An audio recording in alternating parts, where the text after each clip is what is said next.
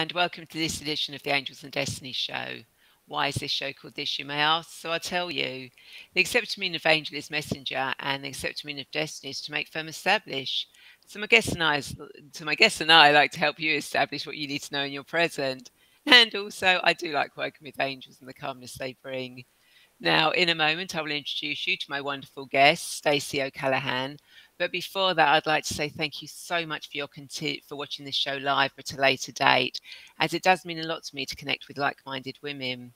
Now, if you've never met me before, then my name is Ray, and I'm a transformational coach and trainer who will assist you to heal your past, create your future, and transform your present so that you can take charge of your destiny in the here and now. I'm the founder of Radiant Angel Energy, and I use angelic Reiki, future life progression, past life regression, guided meditation, angel oracle cards to assist you on your journey, especially if you're feeling lost and you want to get clear on your reason for being here. And I've also created several transformational packages, a journey through lifetimes, as well as a 6-week guided meditation series to help you gain confidence to take charge of your destiny. Now, each episode of the show covers various themes of your journey. I'm in a guided meditation or an angel oracle card reading with the wisdom of my wonderful guests, like today's guest, Stacey O'Callaghan, about how we can go from surviving to thriving. Now, Stacey is the founder of SJS Coaching Services, and as a Thrive specialist, she uses a blend of psychological techniques to help people make meaningful changes to their life and work so that they can thrive instead of just survive. Now, Stacey spent 14 years helping people and businesses achieve their goals and has an extensive background in psychology, including mindset, behavior change, strategy, coaching, communication, leadership, and conflict.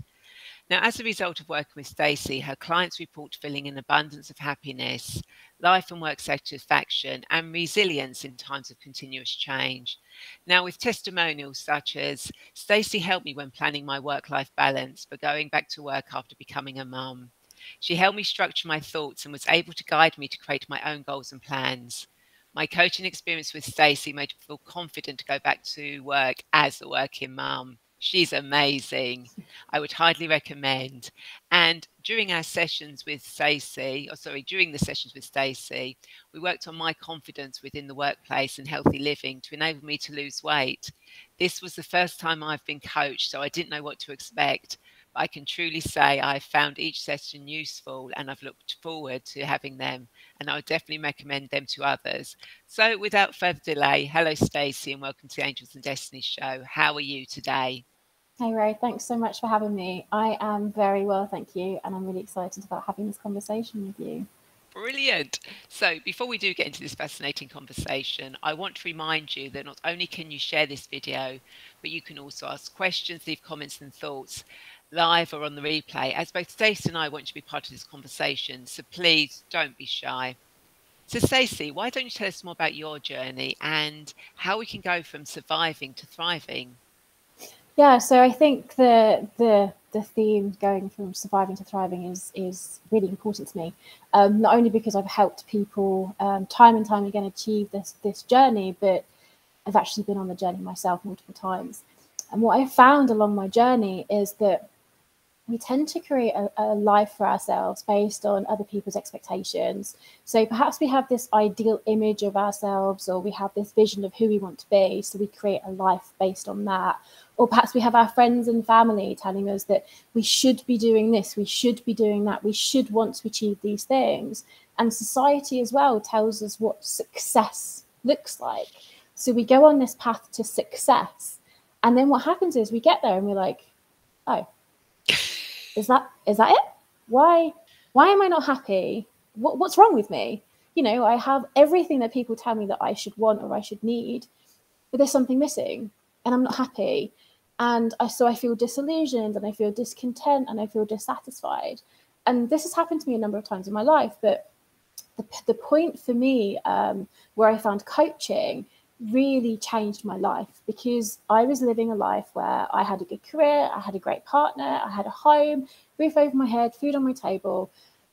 I should have been happy, right? But I wasn't. And I didn't understand why I wasn't happy. And I felt guilty. because I wasn't happy, because I felt like I shouldn't want more, right? And then I found coaching, and I had a coaching session, and it changed my life because it made me realize what was missing. It made me realize that I had created this life based on everybody else's expectations of me, what they wanted for me, not what I wanted for myself. And I had core beliefs that were holding me back, like I couldn't do the things I wanted to do because I'd be letting people down. So I created this life for myself based on other people's expectations of what I should want, and I wasn't happy. And having a coach kind of peel away the layers and show me that a single core belief was completely controlling my life was like mind blown. And so that kind of set me on a mission to actually be living in alignment, actually living a life that I wanted, that I was happy with. And so that's the path from surviving to thriving, going from reacting to life, letting life happen to you, not being particularly happy. I mean, not being totally miserable, but not being completely happy, knowing there's something missing, not knowing what that missing piece is. And then kind of one day waking up, it could be a life event, it could be a coach, it could be a therapist, but somebody one day will have a conversation with you and will make you realize there's so much more to life than what I'm currently doing. I'm not completely happy, and there is a way to be completely happy, and that will then set you on that path to from surviving to thriving. And one of the first pieces of that journey is building that self-awareness, understanding, hold on a second, I'm not completely happy, and then identifying why. What's the reason for it? What's going on? And very often you have to have conversations with professionals who can truly help you do that, because you need the safe space. You need that non-judgmental conversation. You need somebody to truly listen to you rather than give you advice, right? Because as a professional coach and therapist, I'm not here to give you advice. I'm not here to tell you what to do. I'm here to support and empower you to find the right path for yourself. And that to me is what the surviving to thriving journey is. It's finding the right path for you so that you can be truly happy.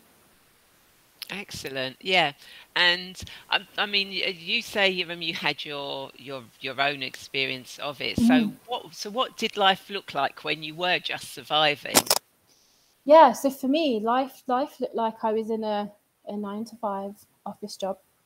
I was working for a company who, I mean, I was helping people, but I was working for a company who wanted me to do things or work in a way that didn't align with my values.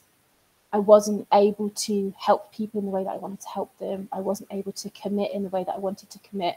I was in a position where I had to compromise my personal values on a daily basis. I was still doing what I wanted to do, but I wasn't doing it in a way that I wanted to do it, which meant that I had this misalignment between what was going on in here and what I wanted and how I was having to behave on the external. Surviving also feels exhausting. You're tired. You have no energy because of the misalignment. The misalignment is very draining. And also you're very tired, which means you neglect yourself. So your self-care decreases, which means you have poor sleep. You have, your physical health isn't ideal. Your mental health isn't great because you're not able to have the capacity to think about other things. You're not able to put yourself first. And then your values and beliefs are trapping you. They're keeping you stuck in that survival state of mind, which means that you don't have time, or you think you don't have time for yourself. You always put other people first. So you're putting your friends before yourself, you're putting your family before yourself all of the time on a consistent basis. And actually, very often, you don't even think about yourself. You don't even think about what you want or how you're feeling. You just get up every day, you react to what's in front of you, and you go to bed in the evening, hoping you're going to get enough sleep to be able to do it again tomorrow. And that kind of defines the survival state, really. Yeah, which is kind of like, where when you look around and you speak to people, it's kind of like a lot of people do that on a daily basis without actually realizing that they're doing that. So what are the biggest obstacles that you see that stop people thriving? Yeah, so the biggest for me is I've kind of mentioned a couple of them already, but core beliefs is a big one. Having a belief that has been created or built in you from your childhood, from your teenage years, from your young adult years that hold you back. So something like, I'm not worthy. I don't deserve this. This is as good as it's going to get for me. Those kind of beliefs can really hold you back, and they impact your self-belief, they impact your confidence, which means you don't take risks, which means you don't check in with yourself. Very often it means you don't trust your intuition. So you don't trust when your body is telling you that something's not quite right. Another big one is expectations.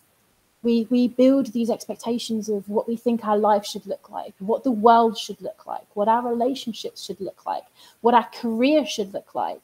It's all these shoulds. I call them shoulds. Sort your shoulds out. Listen to your shoulds, because your should is not defining what you want. A should puts all this pressure on you, and it makes you feel like you have to do something, and actually you don't. It's all those expectations that are piling on your shoulders that make you feel like you should be doing these things. And these expectations could come from you completely, or they could come from your partner or your friends or your family or society. I think especially for women, society has this defined role of what we should look like. So there's all these expectations and pressures that kind of pile up on our shoulders, which keep us in survival mode because we just don't have capacity for anything else. And then there's just general kind of limiting beliefs or pests. I like to call them pests, things that get in the way, right? So a belief like, I don't have time, I can't do something, they can kind of stop you doing things on a daily basis. Or a pest might be something that you have to do on a daily basis, and it takes up all your time and it sucks all your energy. Or like a pest, for example, could be a friend or a family member that you love and you want to support, but when you spend time with them, they just drain you. And you feel totally exhausted by the negativity, by the drama, by the crisis. So those pests on a daily basis, again, if you don't manage them correctly, they can also stop you from going from surviving to thriving and keep you in that survival space. Yeah, makes a lot of sense. And we do tend, especially as women, to take on an awful lot of stuff that's not ours. Yeah. Again, it's something that we've been conditioned, through millennia, to do that.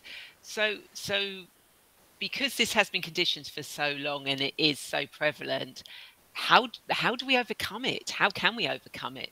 Yeah, I mean, the first step is identifying it, is saying, hold up, this is actually happening. So it's building that self-awareness. It's understanding that, for example, the belief of I don't have time is stopping me from getting the qualification that I want to have the career that I want, or is stopping me from going to the gym in the evening so I don't feel as healthy as I want to be, or is stopping me from spending quality time with family because all I have capacity for is work.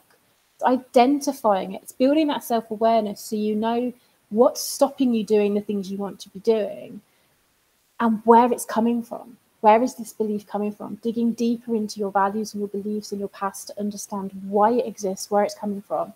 Once you're there, you can then start to reframe. You can then start to change the narrative, and you can then say, okay, I don't have time. I have this come up with my clients a lot. So I do this exercise called finding time, because we all have the same amount of time on a daily basis, right? And when you start to practically look at how much time you have, you basically, what I do is I say, okay, so there's so many minutes in this amount of time, so like a day or a week or whatever. How many of those minutes are you eating, sleeping, showering? What do you do outside of that time? So it could be school run, it could be working, it could be commuting, it could be watching TV. When you break it down and you look at how you're spending your time, suddenly you're like, whoa, but I definitely don't need to be watching Netflix 6 hours a day, for example. Or being on Facebook 24/7. Yeah. TikTok. Yes. Some people I know have got so addicted to it, it takes up their whole life. Absolutely. Or like, okay, so I'm going to be commuting 2 hours out of my day every day. What else can I do whilst I'm commuting? Can I be reading a book? Can I be watching the show so I don't have to watch it when I get home? Can I be studying? So when you break it down, so it's a practical and logical kind of way to look at a belief like, I don't have time. When you break it down, it's like, whoa, I do have time. If I substitute some of the other things, and I'm not saying stop watching Netflix, I'm saying cut it down. Look at your priorities and think about, okay, so I could watch my favorite show as a reward. I could do an hour studying and then I could watch my show. Or, okay, instead of watching my show for 3 hours in the evening, I could do it for 2 hours and get an early night, or go to the gym, or whatever it is that you want to achieve.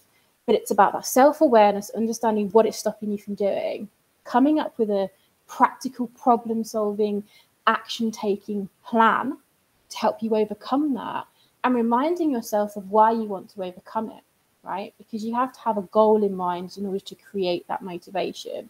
So it could be, I don't have time, which means I can't do the qualification I want to do, which means I can't change my career, which means I'm going to be miserable in my job for the next however many years, right? So you break down how much time you have. You identify blocks in that schedule where you do have time. And then you think, okay, so I do have time on a Friday or a Saturday or whatever it is where you do have time. And then you start making small substitutes. And I'm not saying stop doing your general routine. I'm saying just make small, tiny adjustments. I'm going to do half an hour here or an hour here, and then replace one thing with another thing. Wait a few weeks. See how that feels. When that becomes comfortable, go back to that exercise. Do it again. I mean, I've done this exercise myself. I had a limiting belief of I don't have time to do my coaching qualifications when I was working full-time in business in the city. And I did this exercise and I realized, oh, I do have time. And I started reading in my commutes, and I started doing exercises in my lunch break. And I cut down my TV time in the evening so I could do more studying in the evening. But what I did eventually was I dedicated specific days to specific tasks, because that worked better for me. So you know yourself, you know what works for you because you've been successful in the past. Look at your past successes and how you achieved them, and implement lessons and learnings from those things into the problem you're trying to solve right now. It will help. Yeah, that sounds ideal. Yeah, and I occasionally will sit down and go, okay, let me look at my week coming up. Yeah. You know, where can I find time? Oh, okay, yes, I've been reading a little bit too much. Okay, Yeah. let's do this. So it definitely does work, and that's a brilliant and a really easy thing for people to do, because I think sometimes we think that we have to make things complicated Mm. to actually do it. But from what you're saying, it's really quite straightforward and simple to actually go from surviving to thriving. Yeah, build that awareness, decide what you want instead, and take small, manageable actions. Once you've done those 3 things, give it a few weeks, reflect back on that journey, what's working, what's not working, and then repeat the process. Do it again. That sounds really good. So, what does it actually, I mean, we're talking about surviving to thriving, but what does it mean to be truly thriving in your life? How would you know if you are? Yeah, I mean, first of all, each definition of thriving is different. So my definition of thriving is different from your definition of thriving, which is what I truly love, because it strips away all the expectations, all the judgment, all the shoulds, and you can actually be free to define what thriving really looks like for you. And what I find with my clients is, as we go through the journey of surviving to thriving, we get to thriving and then they want something different. They're like, actually, now thriving looks like this and looks like that and looks like the other, which is just incredible because it's fluid and it changes as you grow and evolve, and your definition of thriving will grow as well. But you'll essentially go from surviving to thriving. And then when you work with me, the best piece of work that I do with you is keeping you in that state and teaching you and learning how to continue to thrive. Even if you want something different, you're still in that state of thriving. And for me, thriving is living in alignment with yourself. So what's going on in here, your core values, your beliefs, is in alignment with the world that you've created. So if love is a value, you have loving friendships, loving relationships. If career is something that's important to you, you've created a career that is fulfilling, because very often it's not actually about, getting the promotion or getting the financial reward. It's about having a fulfilling career. So we look at what that might look like for you. So the first thing we do is define what thriving looks like for you. And then we take steps to get to that thriving place. whilst dealing with the blockers and any underlying values and beliefs and past experiences that might be getting in your way. So for me, the definition of thriving is you achieving that place where you want to go, but also you having that resilience and that mindset and that transformational change so that you feel able to manage that state moving forwards, so that you can pursue an independent path to thriving beyond the sessions that we've done together. So you have that resilience, you have that confidence, you have that self-belief, you're happy, you're fulfilled. You wake up every day feeling confident in yourself and feeling happy, like truly happy, like I'm living the life that I wanted to live. Life is what I was expecting it to be. Now, don't get me wrong, that's not going to happen every single day of your life, right? That's just not realistic. Life is a roller coaster. Life goes up and down. But when you're thriving, the bad days, the days where you get up and you're exhausted or you don't have motivation, you're more able to get through them because you already have capacity. You're already taking care of yourself. You're already doing all right, which means that when life throws those curveballs and you're going through a difficult time, you have the skills, the mindset, the ability to overcome those things easier than what you would if you were in survival mode. Because in survival mode, you're already barely doing okay. And when something hits you in survival mode, it's just too much. It's too much for you to manage. So when you're thriving, life still happens to you, but it's like you're able to manage it. You're able to proactively or easily overcome all of the challenges that come your way because you have the skills and the mindset to be able to do that, and the confidence and belief in yourself to give yourself the freedom to take the action that's necessary to get through what you're going through. Yeah, that makes so much sense, and listening to you talking, it makes so much sense. You've kind of explained it so clearly and succinctly, and it's kind of like, okay, yeah, I can see how Stacey could help me. Oh yeah, I can put that implement into things. So yeah, thank you so much for that. Now, as you know, I do angel oracle card readings and I do guided meditations.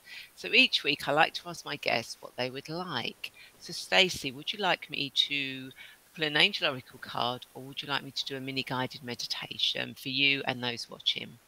I would like an angel oracle card, please. Funny enough, I've got them in my hand. Amazing, you already knew. It's amazing how many people it actually throws me sometimes when somebody goes, actually, can you do a mini guided meditation? I'm like, oh, okay. Because most people do tend, and why not? Cards are absolutely beautiful. And they give us so much information and guidance. Now, of course, when I do the cards for what you need to know for your highest good at this moment in time. Although I work with past lives, when I take people back to past lives, it's to heal and clear those so they can be fully present in the here and now. And when I take people into the future, it's so they can understand and know the future, to come back to the present. So it's always being fully in the present as we speak. So what does Chase? Oh, okay. Oh, they decided there's going to be a load of jump in there. So what I'm going to do is I'm going to narrow it down just to these ones that jumped. See what they want to come up with. So what does Stacey and everyone who's watching this need to know for their highest good at this moment in time? So let's see what we get. Okay. Ties in perfectly with what you've been talking about. An absolute confirmation. View from above. Get the big picture. Yeah. How perfect is that? Beautiful. To time with exactly what you've been talking about. So again, it's confirmation about what you've been saying. We need to view things from above to get the bigger picture, because sometimes we just see that one view, that one action, rather than seeing everything that's going on around it. So yeah, it's confirmation for you, and for those that are watching, it's kind of like, look at the bigger picture. Whatever is going on in your life at the moment, there is much more around it. So if there's some conflict or anything going on with somebody or a particular situation, take yourself out of it, just rise above it and look down. Okay, what might be behind it, because there might be reasons that you're not aware of that could have an impact, that you could actually say a different word, act a different way, which would actually turn that situation around.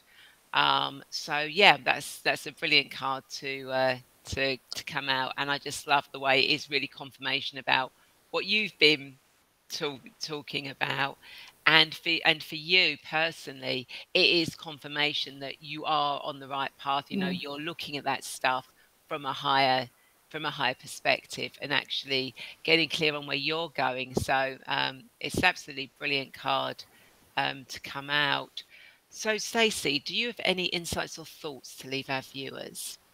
Yeah, I think so. One of the questions I get asked most is how do I start my journey? I Mm, mean, where do I start my journey from surviving to thriving? And what I like to share is something that's really simple, but it's just starting to live with intention. Intentionally take action. So every day, ask yourself, how am I feeling today? Am I good? Am I bad? Am I in pain? What's going on for me today? And then how can I make today just that little bit better than yesterday? And it could be something really small. It could be, I'm going to cook myself breakfast today rather than grabbing it on the go. Or I'm going to call my friend. I miss my friend. Or I'm going to take some self-care time tonight. I'm going to spend an hour reading my book and doing something that I really enjoy. But living with intention, what you'll start to find is that you're adding more joy into your life. You're adding more happiness. You're adding more things that you actually want to be doing. So you're pushing away, pushing the shoulds to one side and doing the things you actually want to do. So the questions again are, how am I feeling today? How can I make today just that little bit better than yesterday? And that's something really simple to journal on, or to ask yourself in the morning when you're on the way to work, so that you can start to make small, meaningful changes to your life. absolutely perfect. And I love easy things. They're so Mm. straightforward, not complicated, and you can do, you know, and don't take too long doing it. You know, you could even do it whilst you're cleaning your teeth. Yeah, exactly. That's brilliant. Thank you so much for that. So I hope everyone that you've enjoyed this conversation and found it insightful, because I know I definitely have. So Stacey, if people want to connect with you, how do they do that? Yeah, so I am on social media. So I spend a lot of time on Instagram at SJS Coaching Services. I'm also on LinkedIn if you look at my name, Stacey O'Callaghan. And you can find my website, which is www.sjscoachingservices.com. And on there, I have a lot of free resources available for you if you are interested in starting your journey. You can request a copy of my How to Thrive guide, which will give you 10 simple steps to take on a daily basis to help you go from surviving to thriving. I also talk you through actions and activities that you can take right now to start your journey independently. I also have what I call my SJS Coaching Services Hub, which if you sign up to my newsletter, you get access to a whole hub of personal development tools. And these tools are there to help you start that journey in self-awareness, help you build awareness in the areas of your life that will be impacting you if you are surviving rather than thriving. So it's all about solving that first piece of the puzzle, that building that self-awareness so that you get to a point where you understand why you're feeling the things that you're feeling. So all of that is available on my website, www.sjscoachingservices.com. And finally, if you are interested in coaching, but you've never had coaching before, one of the things that I do is a complimentary coaching experience. And as I said right at the beginning of this conversation, my journey to thriving really started with a coaching session.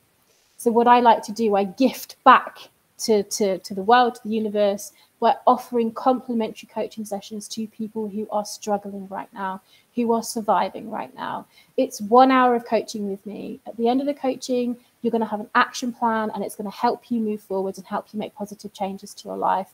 It's not a sales pitch. It's I'm gifting you a coaching experience to help you change your life. At the end of that session, if you wanted to have a conversation about how you could then work with me, then of course we can have that conversation, but it's a no strings attached conversation.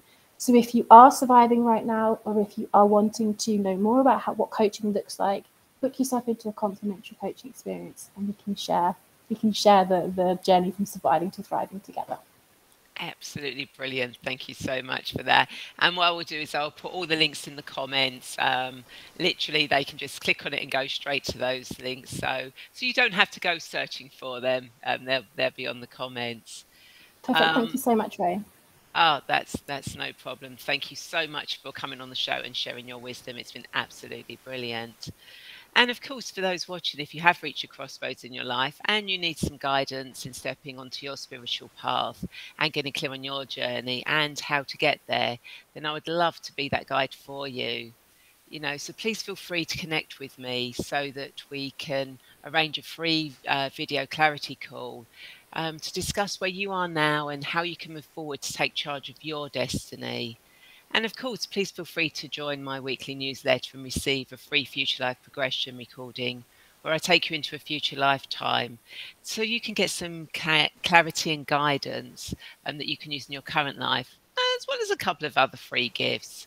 So thank you so much for watching, and I'd like to invite you to share this video, as I'm sure there are more women who feel lost and want to get clear on their destiny just like you. And of course, if you are watching this on YouTube, then please feel free to subscribe to my channel and hit that bell button to be notified of when the show goes live or I post new guided meditations. And I look forward to you all joining me, same time, same place next week. Take care. Bye.